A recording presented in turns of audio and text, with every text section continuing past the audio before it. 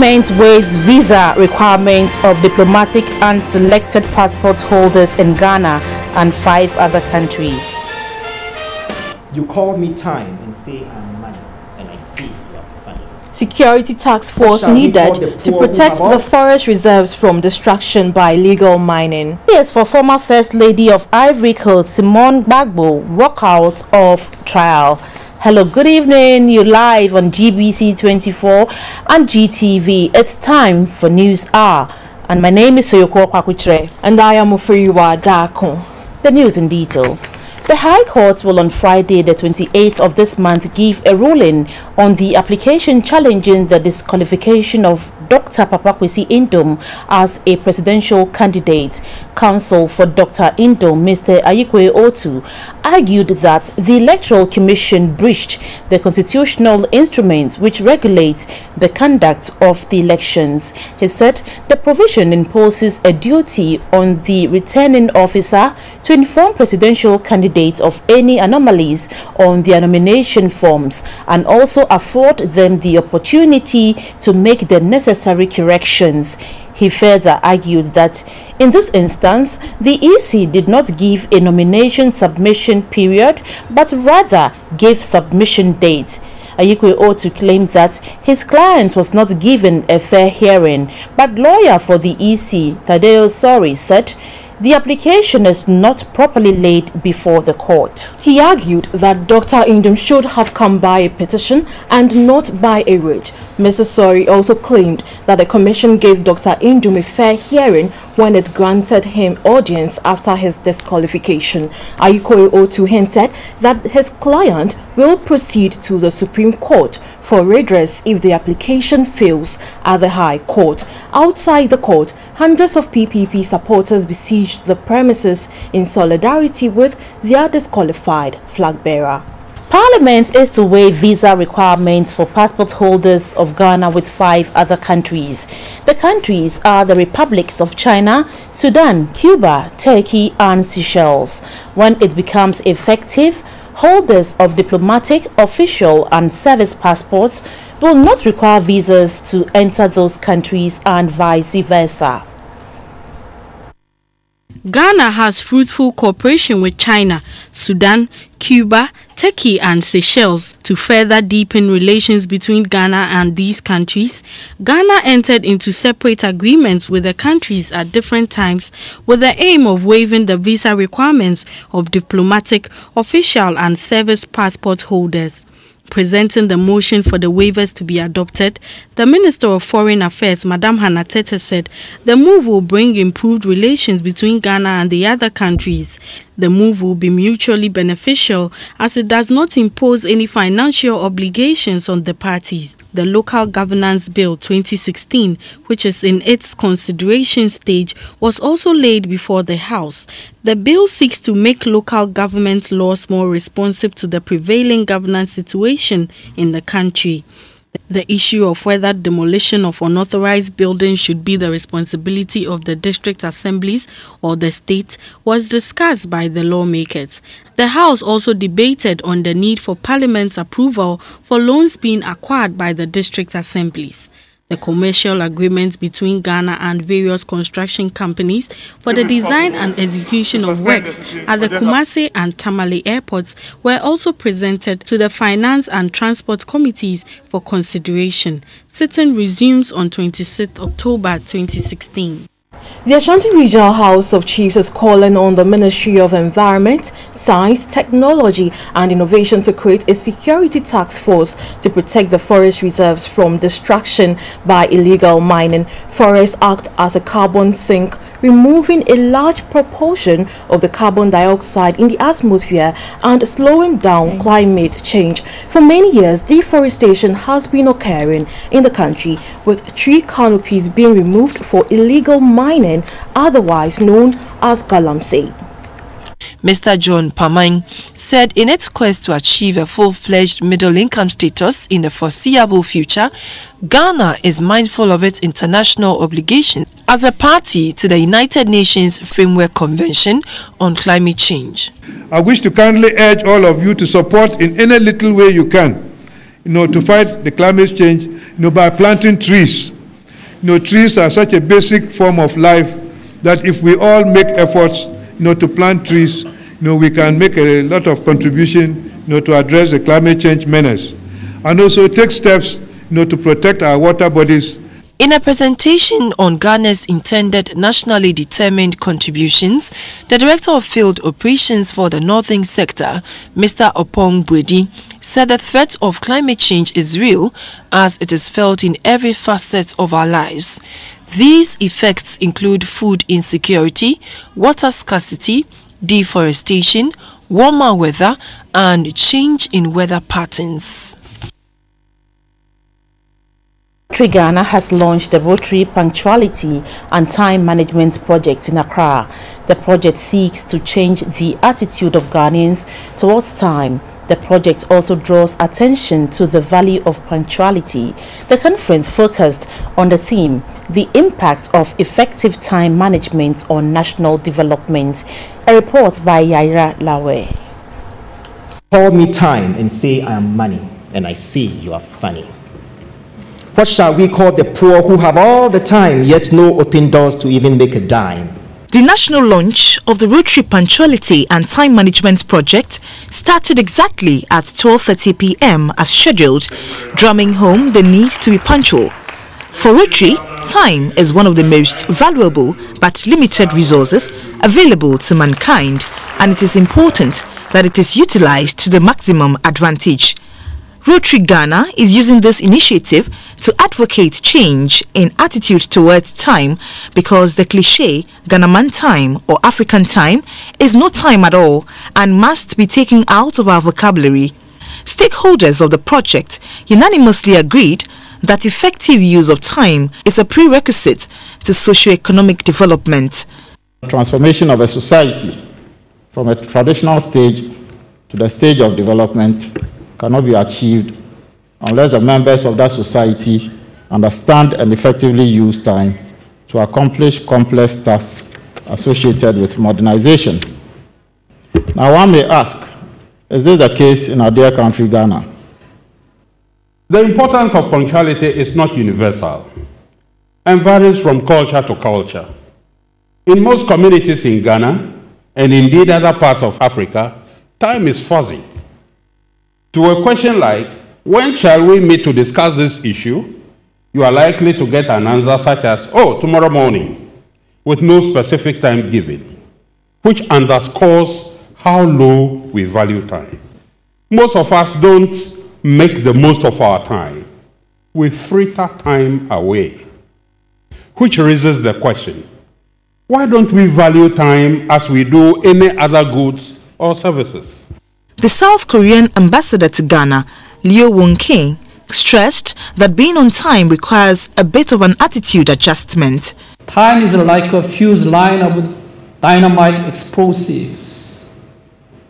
It disappears as a fuse line burns out without any trace, but only ashes left. Therefore, time is a uniquely scarce good to everybody. But the value is quite different depending on what one does within the same span of time. A past Rotary International Director, Mr. Samo Kujeto, officially launched the project's logo and tagline, which goes, "Be on time, all the time." For GBC24, Yaira Lawe reporting. The people of Lower Manya Krobo have held their Manya Klo Women's Day celebration. The day, which forms part of Manyam Festival celebrations, is set aside to celebrate the achievements of the women of Manya Krobo. Wife of the Vice President, Mrs. Matilda Arthur, encouraged women to prioritize the education of their children. Report by Theodora Amedeto. Day, meaning the Ideal Woman's Day, was instituted by the Kono of Manya Krobo to celebrate women. As part of the annual Mayim or Millet Festival celebrations, the day brings together women of distinction to celebrate their achievements and contribution to the development of their various communities. The objective of the day is also to inculcate in the youth the drive of excellence. The Kono of Manyakrobo, Nene Sakite, commended women for the vital role they play in humanity. He prayed for women, especially those of Manyakrobo, to continue to build the home, community and the nation as a whole. A member of Yukama, who is also the principal of the Presbyterian Women College of Education at Ebiri, Dr. Harriet Naki Amui, and the president of Yukama, Madame Ernestina Anafo, have agreed that educating women would help position them to contribute meaningfully to national development. We, as the current leaders of the day, we should look for a sustainable way of getting a framework that will see to the economic growth, the justice, exercise the environmental stewardship, so that those coming after us, the youth, when we are no more, they should be able to stand in our shoes and keep things moving. Our role is to serve as role models for other youngsters in town to follow. The wife of the Vice President, Mrs. Matilda Mr. Arthur, encouraged the mothers and the women in the community to prioritize education of their children, especially the girls. Young girls, no matter what profession you want to pursue, education is the key. Education opens doors. Education gives us the push we need in life. It is no more a man's world. It is now open to both sexes.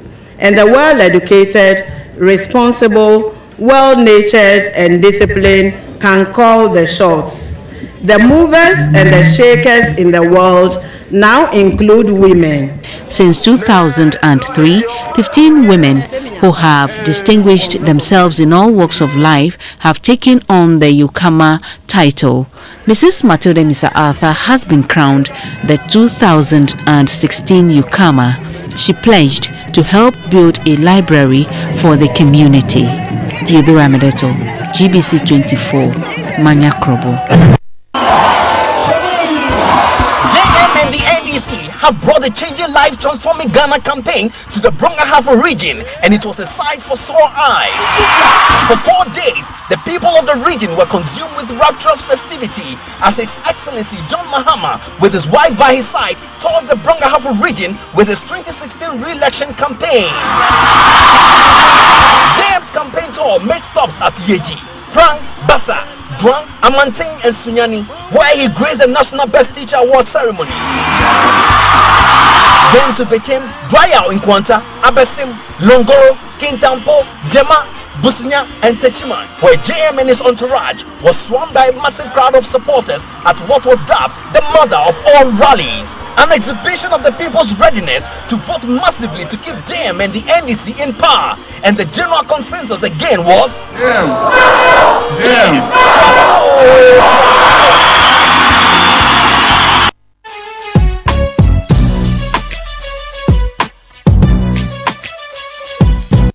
Hello again, my name is Maurice Ogbete. In business tonight, China and Ghana in the first 8 months of 2016 stood at $3.8 billion. Of this amount, China exported $3 billion worth of goods to Ghana, while Ghana exported only $300 million. The Asian giant has therefore pledged to support the country narrow the trade deficit that exists between the two countries. Economic and Commerce Counselor at the Chinese Embassy, Shai Jingjing, made the pledge when he paid a visit to the Ghana Export Promotion Authority. Chinese Embassy in Ghana has presented some office stationery and equipment to the authority. The Chief Executive Officer of the authority, James Zugatiya, noted that the equipment will go a long way to help Ghana hit the target of increasing non-traditional export to $5 billion by 2019. This small institution for 2015 and 2014 have been able to bring to the economy at least $2.5 billion. And that's no mean achievement, because with They are dilapidated vehicles. The personnel are really determined and they are on the field. Without any money, they found ingenious ways of funding the export school, making the light burning. The Economic and Commercial Counselor at the Chinese Embassy, Shai Jinjing, called on the authority to promote Chinese investment in the country. For the first 8 months of 2016 is about 3.8 billion US dollar. We export roughly 3 billion and we import about roughly 800 million from Ghana. So as far as the balance is concerned, at the moment we are still it's in our favor. So that means there's a huge task for this agency. Of course, from our side, we also try to promote the imports from Ghana. China has over the years supported the Ghana Export Promotion Authority in the areas of training and consultancy. And away from that story, Eagle Lager, Accra Brewery's cassava beer brand, has commenced a sustainable development initiative dubbed Eagle Farmer Project. The aim is to construct a furrow irrigation system and a solar-powered mechanized borehole in 3 regions of the country to improve food security and livelihood of rural farmers. Second largest brewer in Ghana, engaged in the manufacturing, marketing and distribution of beer, soft drinks and non-alcoholic malt beverages. Established in 1931, the brewery has built popular brands including Eagle Beer, Club Cola, Castle Milk Malt and others using local raw materials. The brewery has initiated the Eagle Farmer Project to improve food security and income for the small-scale farmers who supply the brewery with raw materials such as cassava, maize and sorghum. This saw the inauguration of a 91,000 Ghana cedis newly constructed furrow irrigation system and a solar-powered mechanized borehole for farmers in B. Avega, a community within the Hohoi municipality in the Volta region. This is to offer an alternative to rain-fed agriculture to enable farmers to cultivate their crops throughout the year. The Volta Regional Minister, Helen Ntoso, said the projects will help in reducing poverty among farmers. Your decision to cite the second of their Eagle Farmer Project, which involves an irrigation facility as a support to rural farmers to enable them carry out farming activities during the dry season, is also a great opportunity and privilege to our people, and we very much appreciate it. The senior brands manager of Accra Brewery, Jerry Goka, said the project has the potential to create jobs for the youth in the area. We believe that they should be able to farm throughout the year without just being limited to the rainy season. By this way, they should be able to improve their livelihoods and their income levels as a people. Similar projects will be inaugurated in Paga Kajelo in the Upper East region and Huiniso in the Western region and will benefit over 2,000 farmers. At this point, to go over to the interbank market and get latest figures on how the local currency is performing.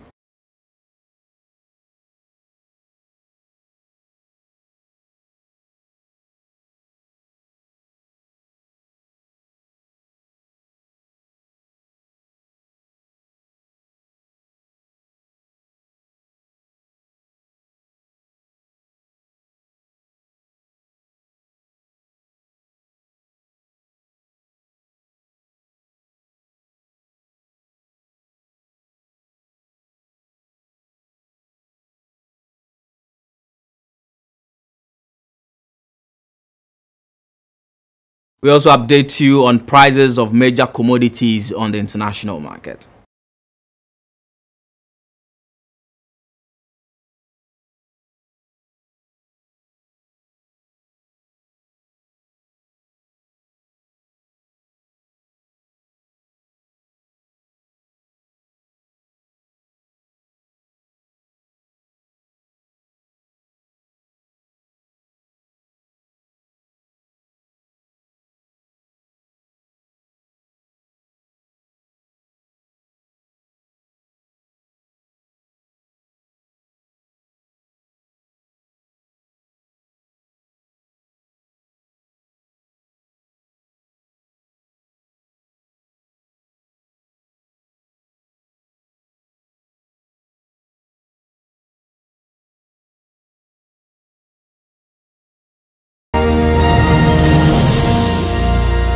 Let's do insurance news brought to you by SIC Live. Now, Zurich Insurance Group on Tuesday made a tentative offer to buy London-based RSA, formerly Royal and Sun Alliance Insurance Group PLC, in a deal that would value RSA at about £5.6 billion. RSA said in a statement that it would be willing to recommend the offer to its shareholders, subject due to diligence and the resolution of certain terms. Insurance news was brought to you by SIC Live.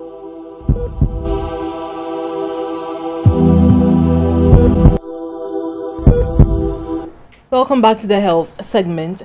The Mental Health Authority has called on government to institute the legislative instrument to ensure effective implementation of the Mental Health Act. The authority says the absence of the legislative instrument makes it difficult to execute mental health activities.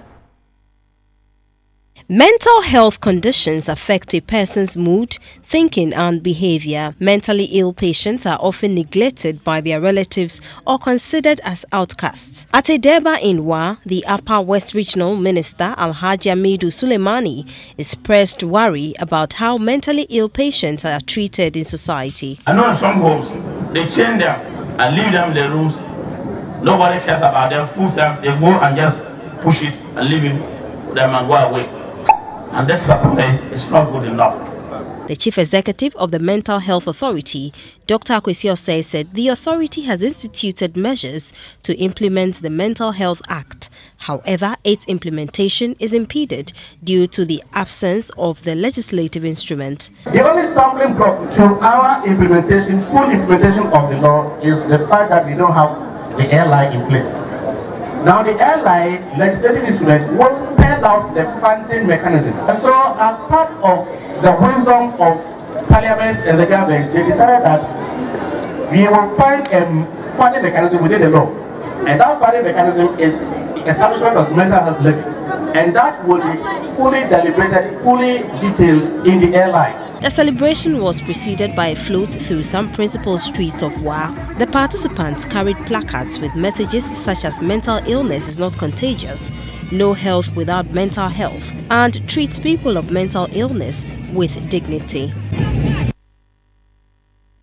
The First Lady, Mrs. Lordina Mahama, is appealing to the general public to join in the fight against malaria. She made the appeal when she presented some medical supplies to the Assam Government Hospital in the Bia West District of the Western Region. Malaria continues to account for the increasing deaths recorded in children. 3 out of every 5 children are said to die of malaria every hour. Over the years, one of the most effective preventive measures has been the distribution of mosquito nets. The First Lady, Mrs. Lordina Mahama, said, although a lot has been done over the years, there is still more to be done. Government, the health ministry and other stakeholders are doing all it can to eradicate malaria. We as individuals also have a role to play. Malaria is said to be more deadly than HIV and AIDS, so we must ensure that our surroundings are clean, ensure free flow of water in gutters, and sleep in mosquito nets. Let's join forces to drive malaria out of the country. Ghana needs you, and so does your family. With support from Midshare USA, the Lordina Foundation presented the medical supplies to the Assam Government Hospital to help in the provision of quality health care. The Assam Government Hospital serves a densely populated community in the Bia West District of the Western Region. Inadequate infrastructure and staff continues to be a challenge. Mrs. Mahama expressed the commitment of the Lordina Foundation and the Organization of Africa First Ladies Against HIV/AIDS (OFLA) to continue to organize more medical outreaches and health screening and provide more medical supplies to health facilities to improve healthcare delivery across the country. The authorities of the hospital were grateful for the gesture. The sun will come out tomorrow, bet your bottom dollar. I have a great future. There'll be sun. Tomorrow, tomorrow, I'll love you tomorrow.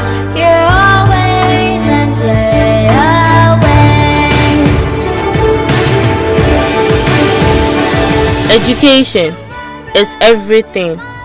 NDC is investing in our future. Vote John Mahama. Vote NDC. NDC. Changing lives. Transforming Ghana. You're always enslaved.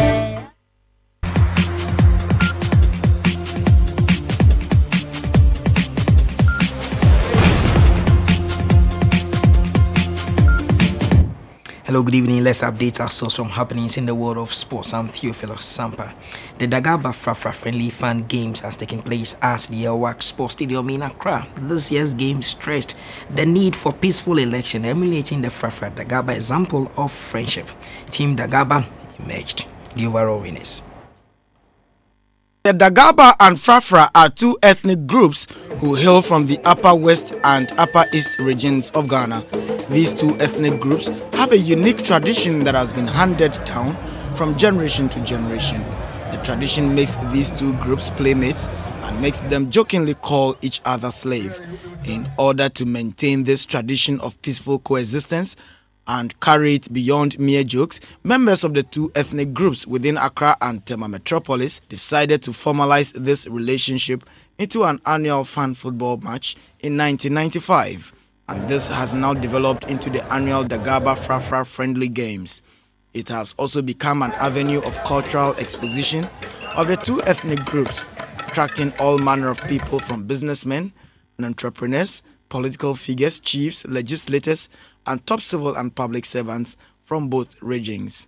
This year's edition commemorates the 21st anniversary of the Games and underscores not only its importance as a tool social cohesion and unity, but further enhances the peaceful coexistence of the two tribes for sustainable development.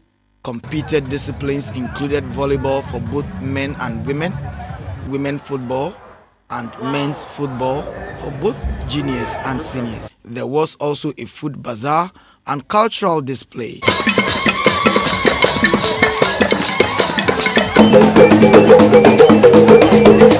I'll call upon the youth especially that when a politician tells them to go to fight, they should invite the politician to send his own son or daughter to come and lead them. For this year being an election year, nothing could be more appropriate than to use this occasion to promote peace among the people. We want the entire nation to emulate the kind of spirit that exists among the Dagabas and Frafras. So you can see politicians of all political parties that have converged here to join our people to celebrate with them on the occasion of the Dagaba Frafra Friend Games. We are in a political season and politics should not be war. The simple and clear message that the Dagabas and the Frafras tell the whole world, but more importantly Ghanaians, is that we must live together in peace and unity. Prizes were presented to deserving players and teams. Team Dagaba carried the day. They took home a decorated puppy.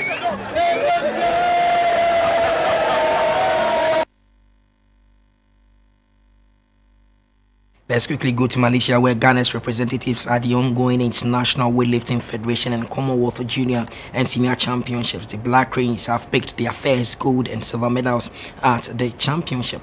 Christian Amu took gold in the youth 85 kilogram, whilst Richard Safo picked silver in the 94 kilogram category. They won in both the snatch and clean and jerk categories. The duo with Forrester Osei have the chance to pick more medals as the competition progresses.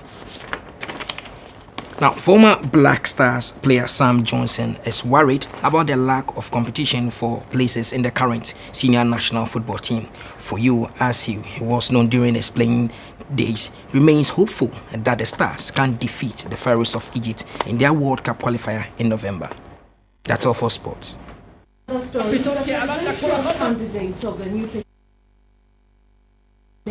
Ado has promised to bring much development to the Volta region if voted into power. He was speaking on the second day of his campaign tour of the Volta region. The campaign team led by Nana Akufo-Addo was in Pando on the second day of tour of the Volta region. They first called on the traditional authorities of the area. Later, Nana Addo dressed a rally. Enthusiastic supporters welcomed the team with cheers.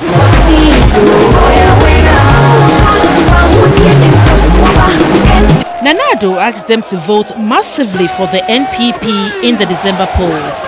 He said the Volta region will get its fair share of the national cake when the NPP is voted into power. We are going to revive the National Health Insurance Scheme. We are going to implement the free senior high school. The team's next stop was Tapa Abotuasi. Even though it was late in the evening, party supporters waited patiently to listen to the message from their presidential candidate. Nana Addo asked the electorate to give him the nod at the presidential election in order to change the fortunes of Ghanaians.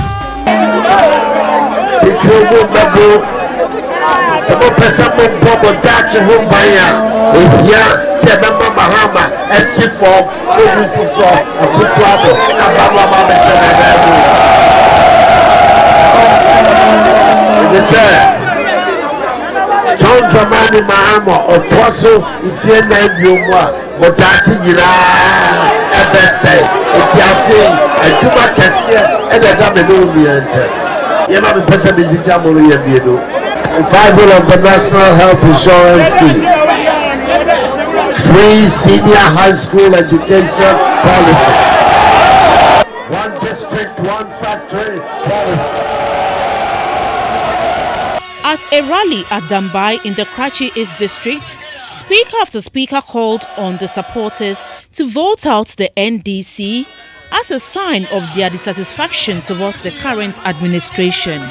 Nana Addo commended party faithful who turned up in their numbers for their support towards his presidential bid. He promised to improve the Dambai Township roads.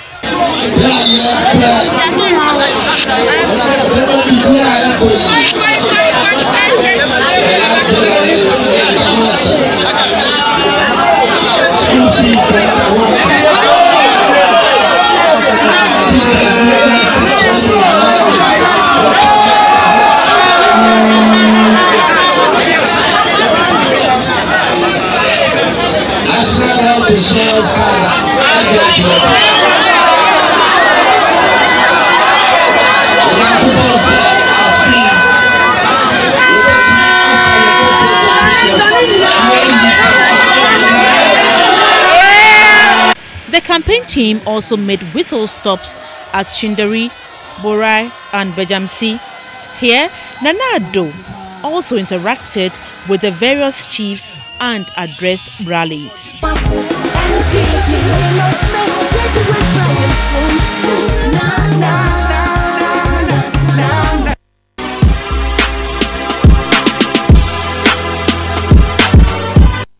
In this segment, a peace concert aimed at promoting peaceful elections has been held by the Winneba Youth Choir at Winneba.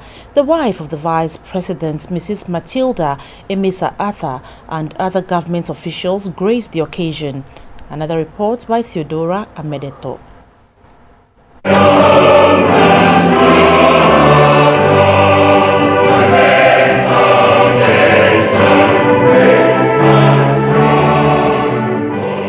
The Winneba Youth Choir was at its best and thrilled hundreds of its audience at the Ebenezer Methodist Church in Winneba. Hymns, patriotic songs and renditions of Dr. Ephraim Amu, Spanish and French melodies were high on the Winneba Youth Choir's repertoire.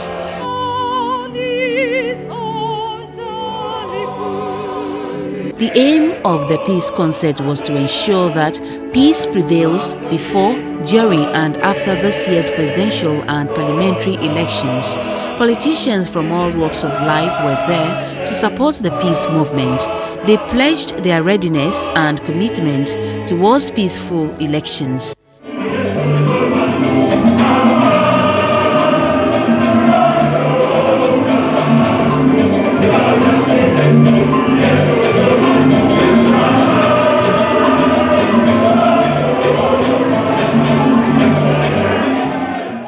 Politicians from all walks of life were there to support the peace movement. They pledged their readiness and commitment towards peaceful elections. They, however, stressed the need for institutions responsible for the election to be just. What was also visible in the auditorium was the miniature Ghana flags, which were waved to endorse the One Ghana project and the unity Ghana needs in this year's election. A former Methodist bishop, Right Reverend Ato Brown, said peace is a prerequisite for development. The wife of the Vice President, Mrs. Matilda Misa Arthur, added her voice to the peace message. Asomdwe so onye mohe asomdwe nye odo na kworiye mamenta sende oyende na yetwe na oboto aba na yesa asomdwe ana yepede ye kire nyankopon de ma ozi ye beduru ye hu a.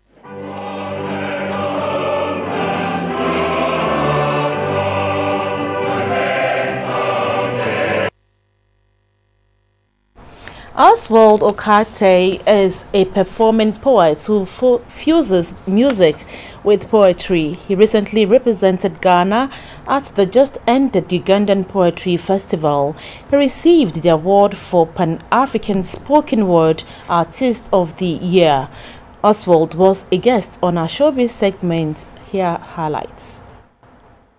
Oswald Okante uses cantoring to perform. Cantoring is the art of combining music and poetry. I have seen your tears in the dead days of yesteryears and harvested the romance of lasting joy in your today. Oswald has performed on many national and international platforms and has shared the same stages with renowned poets such as Professor Kofi Anyedoho, Professor Tukwei Okai, Professor Lade Wasonu, Muta Baruka, and Rocky Dawuni. He compared Ghanaian poets to other African countries. When I went to Uganda, I witnessed a performance by basic school students. In fact, they enacted a review of a poem. I was judging. I forgot I was judging. Where I needed to cry, I cried. Where I needed to applaud, I even forgot. I got up clapping. You know, when you go to Uganda, unfortunately, they also feel we are way ahead of them. But in Uganda, I think they do more like I want to do. They do enactment of poetry. They don't just stand behind the microphone. I just saw some few people stand behind the microphone, but they were doing enactment. They were putting live in the poetry, and they were using poetry as dialogue, like in a play. He also shed light. And it's a wrap on the news for now. Thank you so much for watching. Have a good evening. Good evening.